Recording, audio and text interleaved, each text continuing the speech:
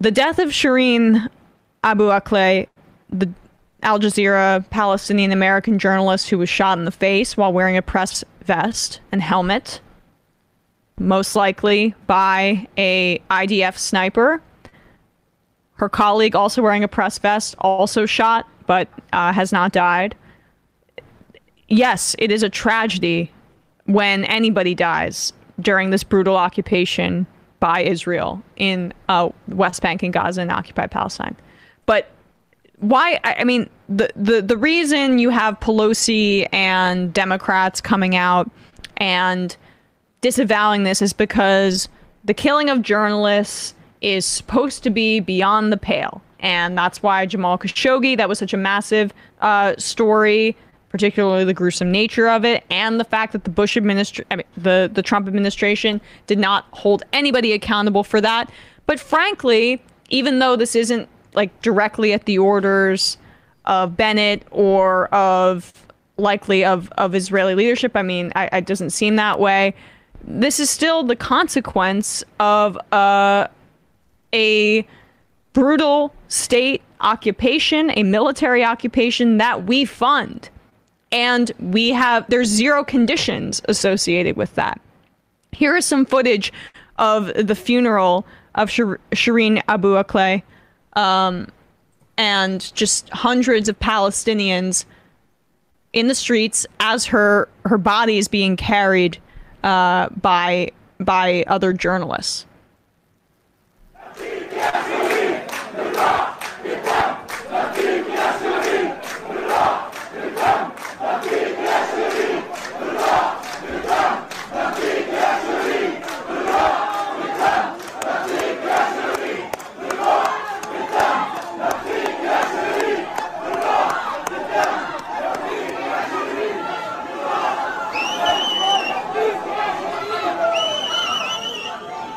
So, I mean, that's just an example of the people, the hundreds of thousands of people who are going to see this kind of violence and are going to be galvanized by it. And again, the brutality that is obscured here by the United States, by people who want to defend Israel's occupation, is that this is a completely imbalanced situation. Israel has all of the power. The Palestinians have none of it. So when there is retaliatory violence by Palestinians in Israel, that is a result, a backlash from a brutal occupation, and has to be perceived as such, because that is the reality.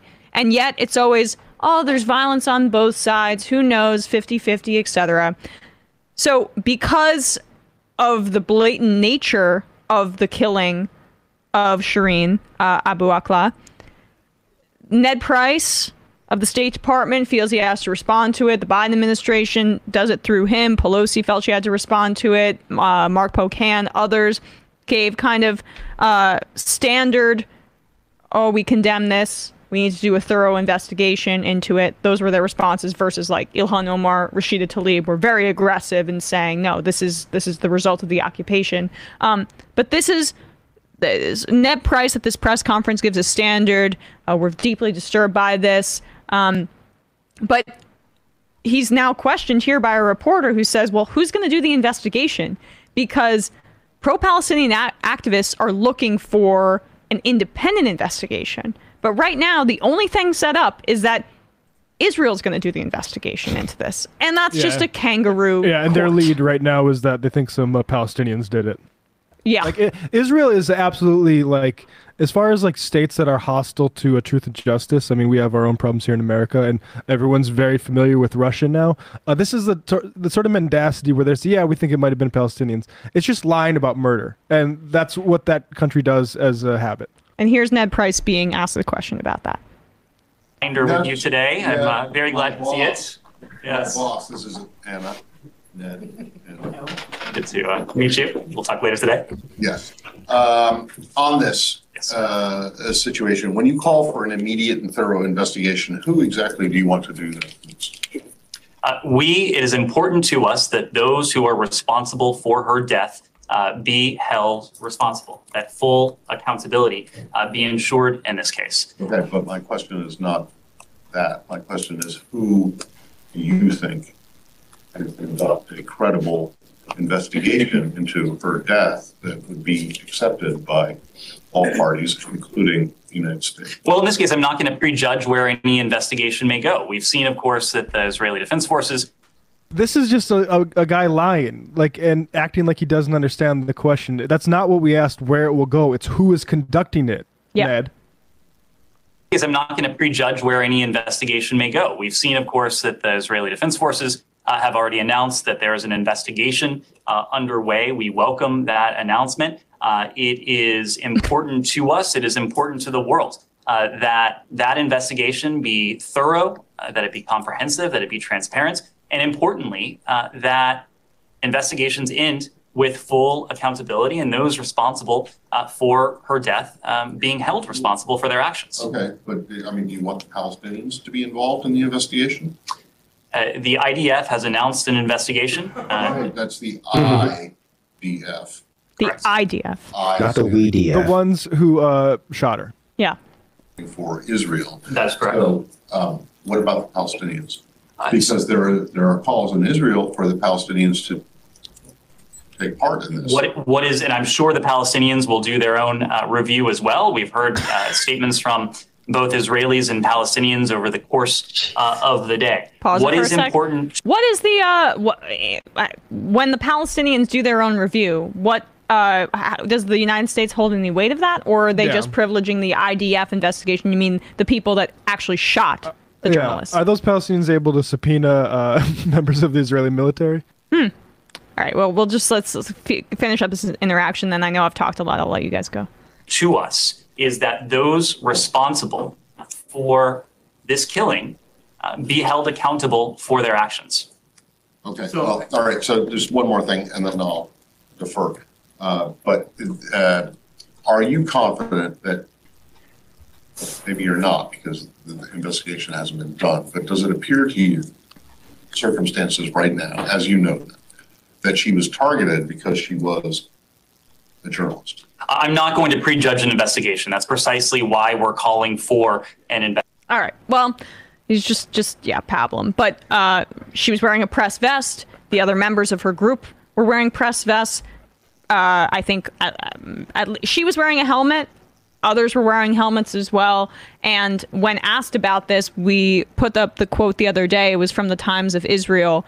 Maybe I can find that really quickly and I'll confirm who actually said it. But it was a member of the Israeli government or a spokesperson for the IDF or the military there. I'm looking it up right now. Who essentially said that they were armed with cameras. They were armed with cameras. Yeah, I got to hear. But even if soldiers... There we go. Israeli military spokesperson Ron Kochav spoke to the Times of Israel, described Abu Akleh as, quote, filming and working for a media outlet amidst armed Palestinians, right? They're all terrorists as we occupy their home and tear down their homes. By the way, that's what she was filming. Yeah, the context was 40 homes being bulldozed so that Israeli settlers could move in there, which is illegal under international law based on the borders that have been constantly violated for decades and decades. They're armed with cameras, if you'll permit me to say so. Well, glad you said it because you told on yourself. She might have catched him in a bad light, so they had to shoot her. Exactly. Well, in more ways than one.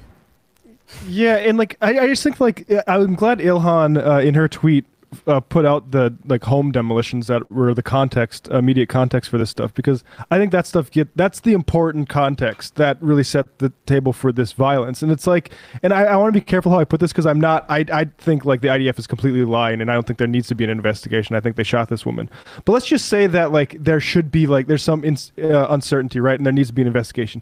Fundamentally, you have to look at who set the context for this, and it's the exact same thing with Russia making all these claims about Ukraine staging these these atrocities, motherfucker, you invaded that country. If they're so prone to do all this stuff, which I don't think they are staging these atrocities, I'll just say that again to be clear.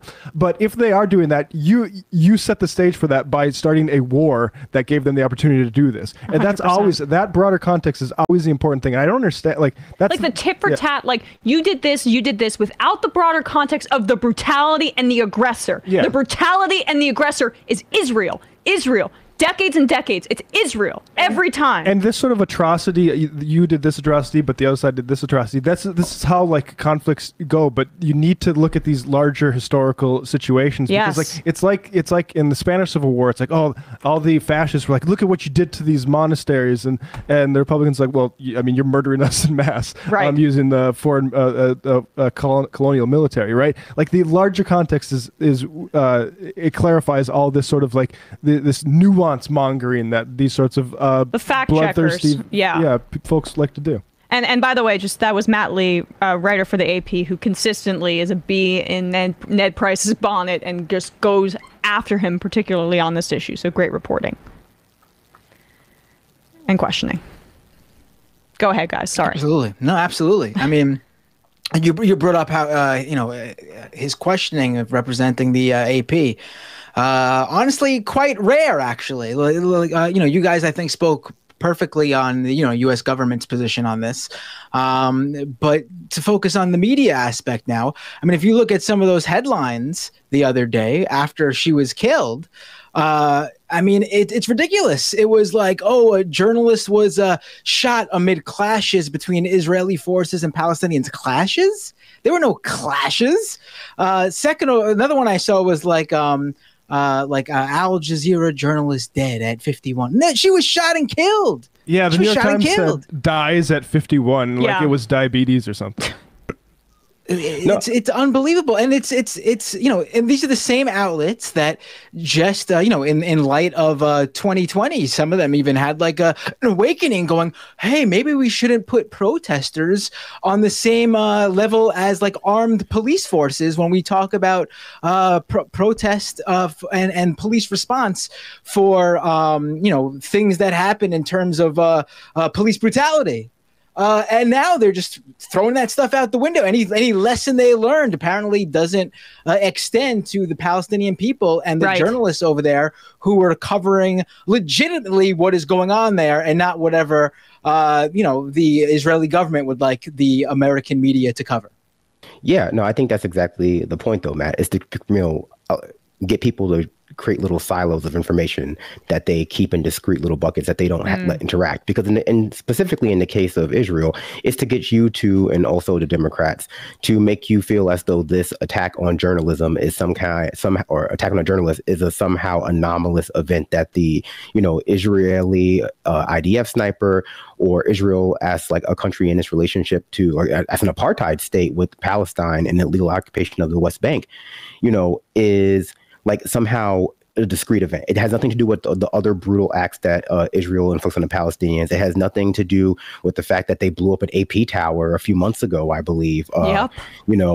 As well. It's just another like oopsie that happened that's somehow outside of the through line of Israel politics as it relates to Palestinians, but it's also not even outside of the pattern of violence that we see Americans supporting brutal regimes abroad. The idea that Jamal Khashoggi being assassinated by the Saudi government is somehow discrete from Israel targeting journalists as well, and our support of both of those regimes is also just not the case.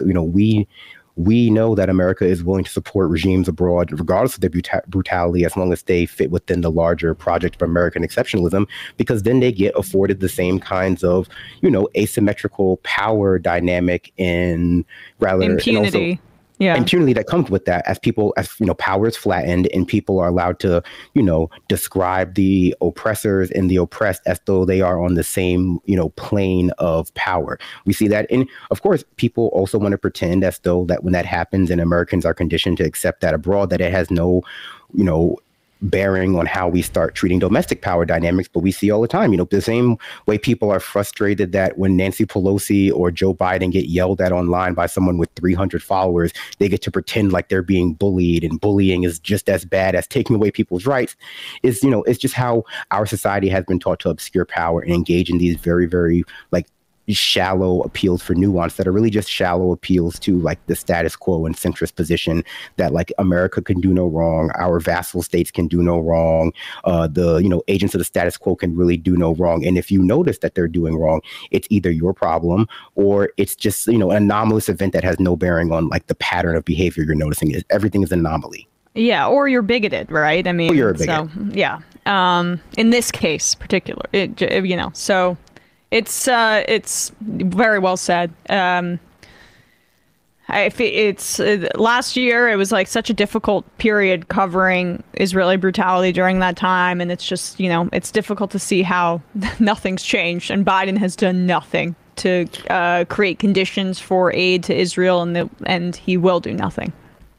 Well, I mean, I think that's the kind of ironic thing, especially when people started adopting the word gaslighting to describe every poorly told lie that Trump said to people that you could easily look up. It's that this is what gaslighting actually looks like. If you want to actually extrapolate it out to the macro scale, it's you being told that when you're watching a journalist be shot by an IDF sniper who shoots, civilians all the time, and they're proud of it too. They'll tell you about it if you watch their Twitter feed, that that you're just misunderstanding what's happening. This is somehow outside of, this, you cannot trust your senses.